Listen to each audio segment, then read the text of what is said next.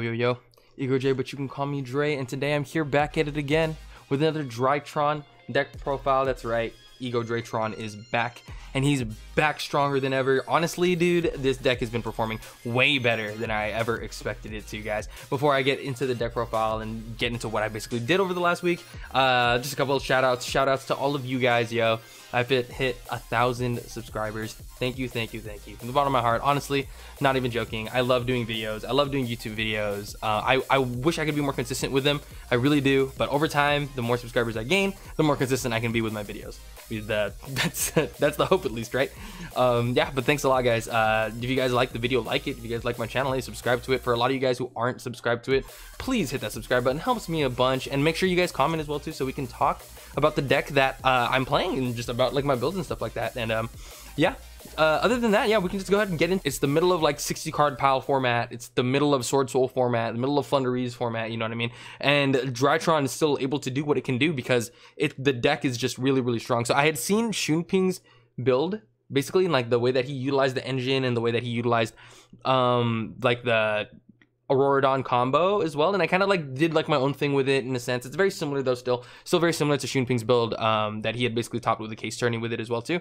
But I really liked the build and I liked how it played. So basically what I had done is I had went to like 3 separate locals over like a span of a week, and on all of those locals, like 2 of them I went undefeated in, so I won 2 of the locals, and then the last one I basically went X1 in. So in total though, in games, that's like what, like 12 out of 13 games like won. It was insane, honestly. Pretty good, pretty solid if you ask me, honestly. The deck is performing way better than I expected it to. And yeah, hey, let's get into why, and let's get into what basically got me the dubs. I'm gonna go by card, and then we're gonna go over like what the engine, how the engine works, and how everything plays out with each other. So let's get into it. Cool, so first things to start off with it is triple Drytron Alpha. You know, we don't change these. We max out on all the good ones. Triple Drytron Alpha, obviously, you need Alpha. Switches out the Ben 10. If you guys don't know what Drytrons do at this point, like, I don't know what to tell you. Like, I mean, if you don't, like, just listen to the video, I guess. But yeah, triple Drytron Zeta, obviously you want to be able to search out your your ritual spells, for whether it be for the Dawn of the Herald or whether it be for the Meteonis Drytron. 2 Drytron Gamma Eltonin. I actually bumped this up. Originally, I was always a, you know, 1 of Gamma kind of guy. Like I was always like a, you know, don't ever play more than 1 of the Gamma. But as of lately, like I've been wanting to see more Drytrons, and a lot of Drytron builds right now, a lot of Drytron players, they're playing 3 of each. Like they're playing multiple Drytrons, and I don't want to do that. It's just important that I actually draw into one that's a combo piece. So Drytron Gamma, that's probably like the better one that I had decided to play. Multiples of these ended up being really strong. I'm able to go into good Xyz plays with these, especially like when it comes to baiting out hand traps. If you have like 1 Drytron and then a Gamma as well too, you can bait out a lot of hand traps, and they don't expect you to have the Gamma afterwards as well too, especially since this is like a big hand trap format with a lot of the 60 card pile decks. Like Gamma is just like way more important because of that as well too. 1 Drytron Delta. This one isn't as strong as it used to be, so 1 of is fine. I think these numbers were okay. So I played in total 6, 7, 8, 9 Drytron actual Drytron bodies. This was fine for me. It was very rare that I like didn't draw into a way to a Drytron, and I'll show you why later. I am at 43, so we can talk about like the rest of the numbers as we move on. Okay.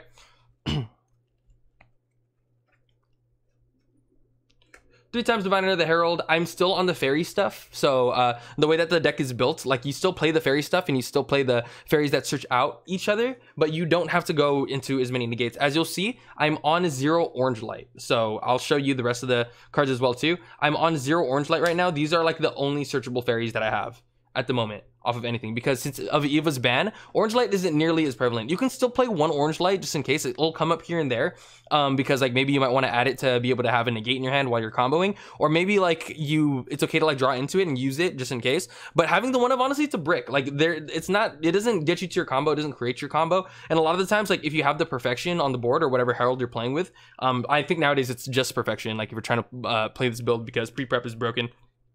If you're playing the ultimateness build, you're kind of trolling Loki. But the 1 of Lancia, like you can just search out the Lancia, or you can, at the end of the day, you can just search out another Diviner, and that's still your negate, like if the perfection's on the board, right? So triple Diviner, 1 of Lancia. Lancia was cracked all weak, bro. Oh my goodness. But being able to add this at the end of my combo or in between my combo and use it against Sword Soul players, use it against Flunderees players, use it against the 10U monsters, man, dude, you just get to shotgun it instantly and everybody's prosperities are dead because a lot of people are playing prosperity. Everyone's prosperities are dead. They're not able to out the board because a lot of 10U monsters, like, they need to banish in order to out your board. Dude, this card was just insane. It just super overperformed. Like, it in the main deck was a really, really good idea, and I think honestly everybody should be maining this. I know Shunping didn't main this card himself. I don't think. I'm trying to think. Yeah, I don't believe he main this card. I don't think he main this card at all. But like, I do believe you guys should main this card, like, if possible, especially just being able to search it out. If it's not this, it's Scythe, right? If you're playing the DPE build, I'm not playing any DPE, so I'm not playing that engine right now. I don't think it's 100% necessary. I think you can just go in multiple routes with this deck right now. It's either you're going DPE Scythe or you're going what's called Auroradon Floodgate, basically. So it just depends on like how you're try to play the deck out, right? Or you can play it with the Megalith stuff, or you can play with Megalith and the DPE, which some people were doing in the YCS remote duel. You can just play it with the DPE in general and with the pre-prep stuff. Just all of that is really, really good, honestly. Like, it's not, none of it's bad. Like, none of it's bad. Like, all of it's something, and it all has some kind of game plan. Just what's important is that you're playing the other cards to send. And last but not least, with the main monsters, Token Collector. So this card is insane against all of the Prank Kids players I played, against all of the Brave token engines I played, against all the Sword Soul players I played, right? At the end of the combo, and I can show you guys at the end of the video, like, the way that the board is supposed to look. You're going to have Token Collector in the grave as well, too. So you send this off of Beatrice. And if you didn't already draw to it, you send this off of Beatrice. It'll be in the grave during the standby phase. So that way they already know, like, no matter what token play they make, this is coming out and it's eating your tokens. So it's just another floodgate that's in the body. You basically standby phase, send Lancia, standby phase, send this, boom. Like, they can't banish and they can't summon tokens. That beats half of the Dex's format. It's insane. And that's not even on top of the other floodgate that I'm playing, which you guys probably already know what it is. But yeah, this combo is like just more than decent enough, especially with the perfection on the board. The perfection isn't even the floodgate monster to worry about anymore. It's the rest of this stuff. And it's just like a convoluted mess of a bunch of floodgates that you basically put up onto the board that they can't deal with because the Drytron engine lets you get there, right? Cool. So onto the Cyber Angels. Obviously we still play the one Ben 10, the one Iditsin, and then the one Natasha. One difference between my build and Shunping build is he didn't play Natasha in the main, and I think he's insane, bro. There's so many game ones that I win because of Natasha going second. Oh my goodness. You just summon this card and you just take dubs. Like, he played the Natasha in the side deck because obviously it's important for creating game, you know what I mean? Like, when you're in time, like creating like your time win.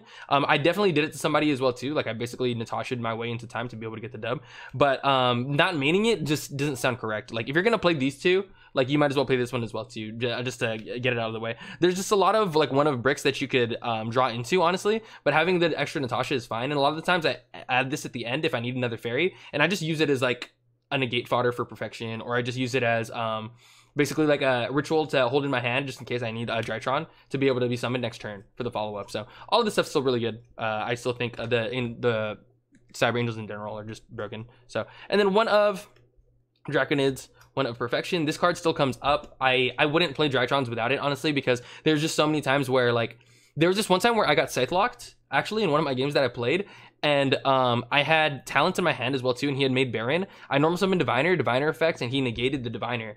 And I go, oh, okay, let me activate Talents. Talents draw 2. I drew into Draconids, and I had Gamma in hand, and I was like, oh, bro, this Draconids is eating, because by the way, I'm under Scythe, so I can't touch my extra deck. I'm like, oh, this Draconids is eating. I summon the Draconids, I just every single monster that's on the board, bro. It's insane. Oh my god. Card's good. Card's pretty good for Scythe format right now, honestly. And it just adds utility, like it always has added utility for Drytron, so I think it's so good right now just to be able to play it. And the one of Perfection, like I said, you're trolling for playing the ultimate in this build right now, because there's no advantage that build gives you within your deck that creates like a better engine that you might need, right?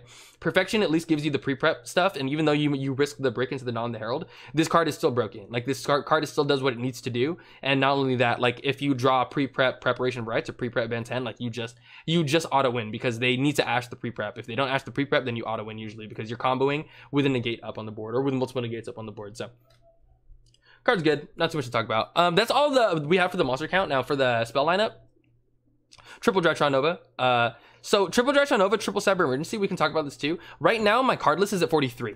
So I think it's really important to be able to play 43 cards in this deck. I don't know what it is about Drytron in general, but whenever I played like 40, it feels very bricky. Like every time I play flat 40, I know Shinping also played flat 40, but every time I play flat 40, it just feels wrong. So I switched it up. I changed it to 42. I changed it to 43. Honestly, I would be playing 44 if I could, but this just feels correct because there's so many one of bricks that you don't want to draw into. You play like max out on the searchers because I know like a lot of people don't like playing multiple of these because you can brick into them. So that way you can't make Drytrons, but you can't play if you don't have Drytrons, right? So I think it's important to max out on these as long as you're playing more than 40. All right, so that way you can at least see a Drytron and ensure that you have a Drytron every single game that you play. If you don't see Drytrons, you're not playing with the deck. So that's important to understand. It just sucks because like you can also go a route where you play like 12 Drytrons or you play like multiples of the names and you play only like a couple of these. You can do that as well too. I just don't want to see multiples of the same Drytron name is my only issue with that. I don't play Foolish Burial. I think the card's ass. There were times where I was playing Foolish Burial and I was playing it at first and like I would top deck it in a situation where it could have just been Emergency or could have just been another Drytron. I'm not playing that card. That card pisses me off. So cool. 3-3. I got triple pre-prepper rights. If you guys know me, you guys know my channel. If you guys know me as a Drytron player, I live and die by the pre-prep. Shit goes hard. Honestly, it's a plus. It's literally +1. It literally says add Dawn of the Herald, add Herald Perfection. And if you have preparation of rights with it as well too, or you have Ben 10 in general with it as well too, they're gonna lose because if they don't ash this, they just lose the game. This is like an FTK basically together. Honestly, I only played 2 preparation of rights. I gotta be honest with you guys. The only reason I only played 2 is because I couldn't find my third one. I don't know what happened to it. I would play 3 if I could, but I would bump it up to 44. Honestly, this was like okay though. Like I wasn't tripping too hard about this. It felt a little better because it made it so like I didn't brick too often into multiple preparations. And not only that, like the only preparation targets I have obviously is the triple Cyber Angels and the one of Perfection. A lot of the times I'm searching out Perfection with pre-prep, and a lot of times the other fairies are getting searched out with basically just Ben 10 itself. So like this could be a brick later on anyway. So honestly, these cards are still really standard, really good, really strong. On to the next. I know you guys are going to start cringing about this stuff right now because those who want to be free to play, they don't want to have to pay for these kind of cards, but this stuff is cracked, bro. I'm sorry. Pot of Prosperity, so good. Just makes it so that your hands are broken. There were a couple times where it like clashed with Delta, or it clashed with Talents as well too, because I main deck Talents. There were a couple times, but it wasn't enough for me to lose the game. You know what I mean? Like it was just like I would draw into it off of Talents, but I also would draw into like another crack card. You know what I mean? So it wasn't that serious, right? But Pot of Prosperity is just cracked in general. Like it's so good to be able to fix your hand. You just banish whatever random banish targets you have and like it's fine. And Droplet, obviously Droplet's just broken in Drytron in general. You activate Forbidden Droplet, pitch a Drytron, negate some cards, and then the Drytron just resolves within itself. Or you can just chain it to Nova, you can chain it to Cyber Emergency. Card's broken. Like nothing else to say about Forbidden Droplet. Like it's just good going second. And this deck inherently has a hard time breaking boards, I'm gonna be honest with you. Like honestly, like Drytron have always had an issue breaking boards, so they have to play hard cards like Droplet. They have to play hard cards like Natasha, like things like that, and Talents as well too, to be able to break boards. So double Talents is cracked. This card was insane. This card really performed for me. There's so many hand traps in the format right now, so many people playing random hand traps as well too, so many people playing like little things that'll stop you, like Droll. I've had people main deck Droll me. I've had people like semi-phase like Lancia me. I've had people Ash just at random times, or like Valor my Fafnir, and like the Talents just gets me there, dude. It either gets me there or it gets me into your hand, and I can see your hand. I can change whatever engine you have, and I can just get rid of whatever I got. I did that to a lot of people as well too. This card was really good. This card really overperformed. I think it's pretty good, this format. If not this, then Crossout Designator might be a little bit better for you. But it's just because like so many 60 card pile decks, at least when you get up to the higher tier gameplay, like a lot of 60 card pile decks are playing random hand traps. So you just want to be able to have the answer for that. One Fafnir, one Meteonus Drytron, and then the one of Dawn of the Herald. This never really got banished. Drytron Fafnir just for the 4th Nova. You want to be able to play this stuff, or you can use it to search out this, and then the one of the Dawn of the Herald. And then lastly, Called by the Grave, obviously cracked, the 1-0 spell, and then the Goes In match. Bro, this card is so broken, man. Every time, especially in this deck, dude, because there's so many different ways you can make light monsters in this deck. You just set this off of the Auroradon. So basically the full combo is you will go Beatrice.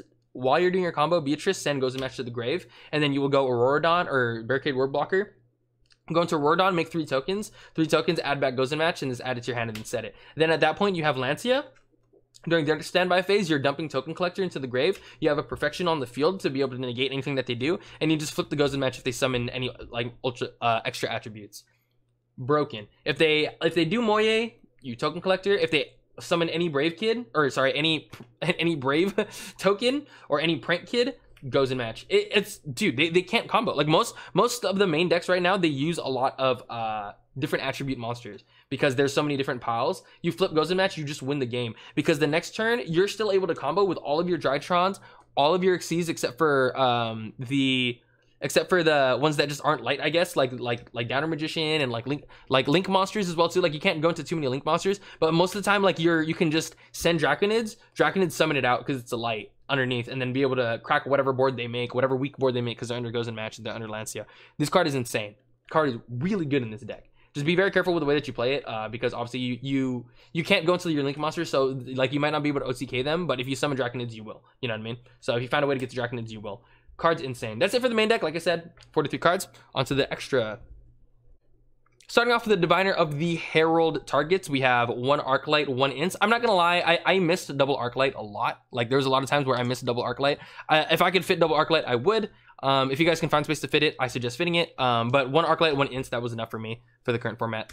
2 Moon Beta Fafnir. I think this is necessary at the current moment. Like right now, a lot of your combos require you to throw away the first Fafnir because you have to ritual summon multiple times to be able to get your Idatin off and to be able to use this as a link material to make Aurora Dawn to be able to get off your combo. And then this one is either going to be the one that you use for follow-up, or this could be a second one if they're stopping your play over here with the Imperm. If they're Imperming or they're Veiling this, you just make the second one, and then you just start tributing off of this one as well too. So I think this is very necessary. Don't cut this. Make sure it's double at 2.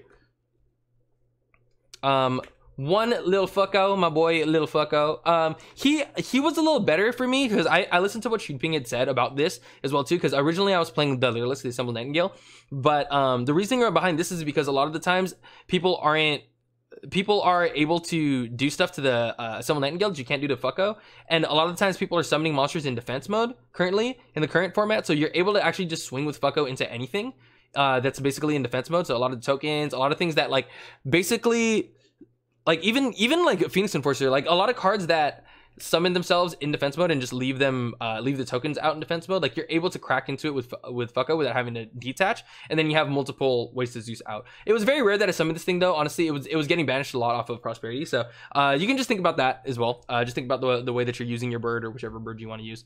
The one of Downerd, the Zeus for the package as well too, so that way you can make sure you have Zeus. Zeus is always good. And the one of Beatrice, this card is way more important than it was before. Don't use it to send off a Drytron unless you absolutely need to. Use it to send off a Ghost in Match, so that way your first turn play is a solid, and use it to send off your token collector, so that way they can't deal with that as well either. Okay. Onto the Link monsters. 1 Link Kuriboh, 1 Nightmare Phoenix, 1 Nightmare Unicorn, and 1 Access Code Talker. These are for the OTK packages and the Breaking Board packages. You can banish this off of Prosperity as well too. I wasn't like going into these every single game, but the games that I was winning, like the games that I was very obviously winning where I was in Natasha taking their boards, I was going into this. I think it's important to keep like Link 2s in your extra deck though, so don't banish Phoenix. This card, usually you need to link away your Natasha if you're trying to make plays to be able to push for game, so make sure you leave this in the extra deck just in case. Okay, cool. And then the package, Barricade, Borg Blocker. I also have Appaloosa. This is the going first turn.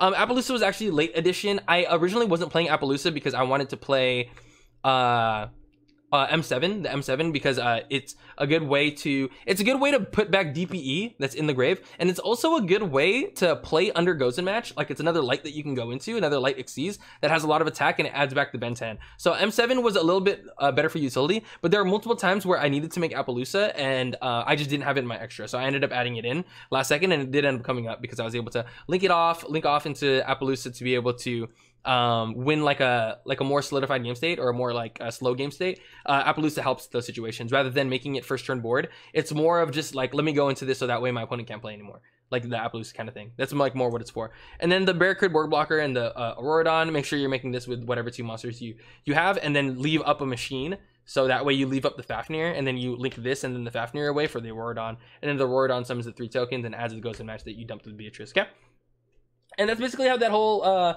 combo and that whole board works, and that's the extra deck. So onto the side deck, which I thought was really, really crucial in me winning the games that I did. The one of Lancia, the extra Lancia. I don't think you need to play the 3 of this build, honestly.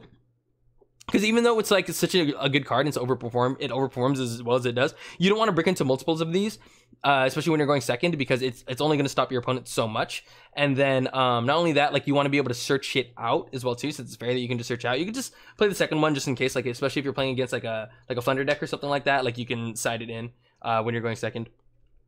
Triple Droll and Lockbird.